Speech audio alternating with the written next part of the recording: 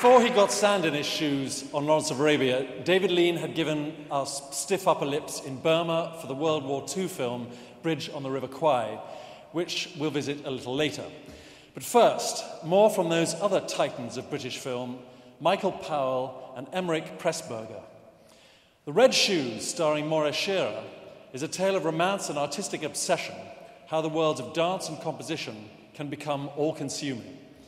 Central to the film is a 15-minute ballet sequence based on a Hans Christian Andersen story about a pair of magical shoes that allow the wearer to dance spectacularly, but tragically, they don't allow her to stop.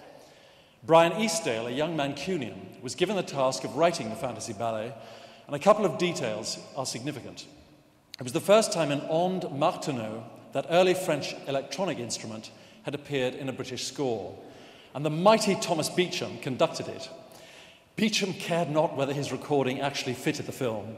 He just turned up, conducted it, and left the studio. But the result was as magical as those red shoes. Eastdale's name was made by this ballet, and when he received the Oscar for it, he was the first British composer ever to win one.